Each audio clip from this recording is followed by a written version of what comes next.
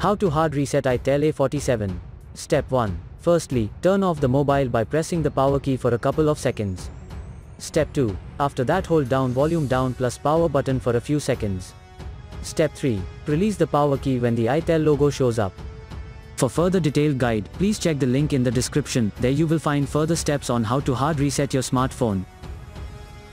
For further detailed guide, please check the link in the description. There you will find further steps on how to hard reset your smartphone. For further detailed guide, please check the link in the description. There you will find further steps on how to hard reset your smartphone.